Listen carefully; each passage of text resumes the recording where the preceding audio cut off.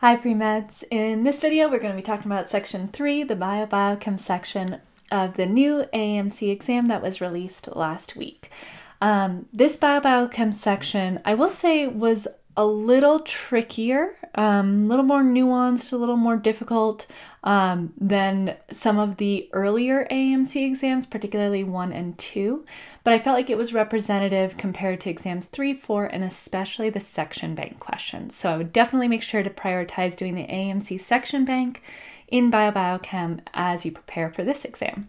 So what did I notice? There were definitely a couple of funky tables and tricky graphs, definitely p-values, confidence intervals, and understanding what that means for statistically significant data was a highlight of this exam, of this section. They definitely wanted you to know what data was valid in terms of statistical significance and what data was not valid or not different enough to make a conclusion about. So there are a lot of questions that required you to know how to read data and read significance in a more complicated table or figure.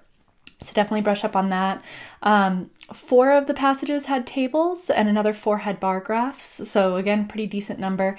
But again, there were a couple passages, I think there were about 3 passages that had no visual elements at all. It was just text.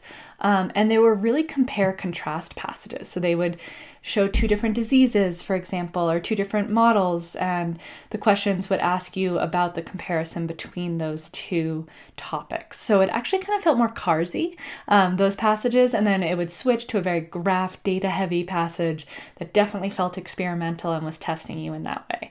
So it was an interesting combo of very, very, very heavy critical reasoning in a passage, and then also heavy for data analysis from those test-taking skills. So it was interesting, and it definitely kept my attention because there was like a little bit different passage every time. Definitely if you have a strength in data or a strength in reading text-based passages or text-heavy passages, maybe think about reordering the passages to do your strength first, because it was a little jarring to go back and forth and switch headspaces. So something we talk a lot about in my courses is kind of how to reorganize the sections to make it more effective for you as an individual test taker. And I definitely noticed that I needed that in BioBiochem in particular. Big players from a content perspective, enzymes. They were double dipping a lot between chem phys topics of like enzyme kinetics and then the biochem topics of enzyme mechanisms and how they work. So definitely feel comfortable with that 1A, proteins and enzymes. Obviously, amino acids continued to be a player in this section of the exam as well. And there were a lot of questions about transporters. So transporters, channels, things that get in and out of cells, lipid membrane stuff. So making sure that you're comfortable with the different type of transporters, like symporters, antiporters, co-transporters, and what they do. And examples of each, I think, would be a great thing to study. The last thing that I thought was interesting in the biochem side of things is there were definitely detailed metabolism questions. A lot of students ask, Amanda, do I need to memorize all of the metabolic pathways? And based on this exam, my short answer is yes. The focus was definitely on the aerobic respiration. So glycolysis, citric acid cycle, and electron transport chain. I would definitely book some time and just memorize that all the way out. Memorize the enzymes, memorize the substrates, memorize which steps involve NADH and ATP, and understand the nuances of the electron transport chain, even down to like the flavins and the different kind of cofactors involved. So those were there and those were tested. So unfortunately, yes is the answer to memorize, but there weren't a lot of details about the less tested metabolic pathways like glycogenolysis or glycogenesis or beta oxidation. I didn't see any questions on that. There were definitely questions on aerobic respiration. So yes, put it in the study block. When I work with students, I usually suggest learning metabolism, structures, enzymes, and cofactors and steps towards the end of the prep so that you're not memorizing something in month 1 and then having to rememorize it again in month 4. So I would kind of save that for later, but make sure you have good study materials with which to review metabolism. Finally, other things in the biology world, there were definitely some mutation, genetics concepts. That's always a big player, heavy hitter.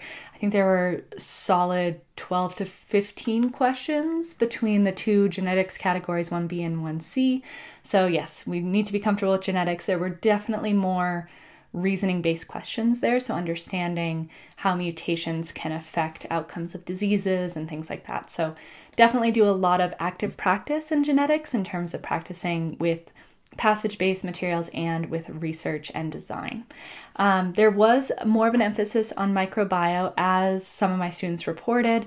Not as much on viruses as I was expecting, but definitely types of bacteria, how different bacteria work in terms of good bacteria in the gut versus pathogenic bacteria, and a couple questions that required knowledge of viruses versus bacteria versus eukaryotes. So making sure your cell bio is done effectively with a lot of compare-contrast with the different types of cells will help you there.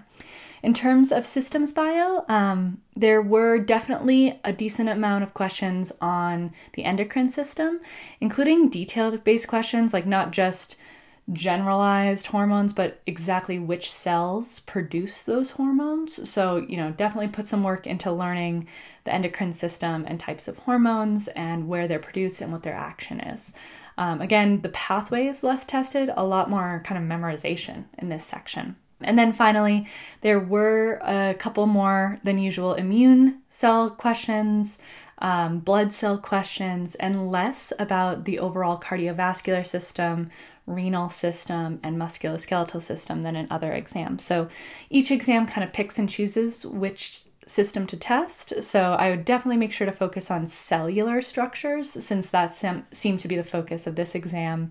Even in systems, they wanted you to know about different types of cells, how neural cells versus immune cells work, and erythrocytes versus hepatocytes. So kind of keeping the cellular focus, I think will help with a lot of the questions on BioBiochem.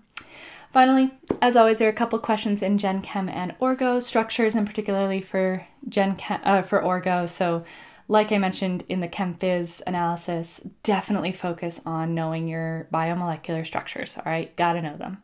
And then in Gen Chem, decent amount of overlap with a very, very basic concept of endergonic and exergonic reactions, and what KEQ means for an overall reactions and activation energy. So all things that we are expecting to see there, nothing new from that side of the BioBiochem section.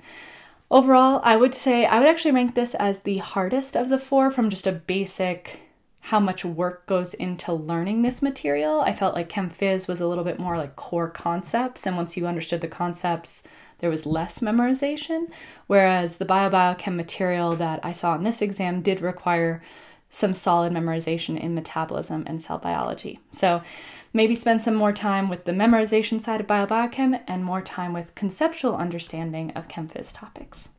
All right, I hope that was helpful, and I'll see you for our analysis of the Psych Soc section. So happy studying.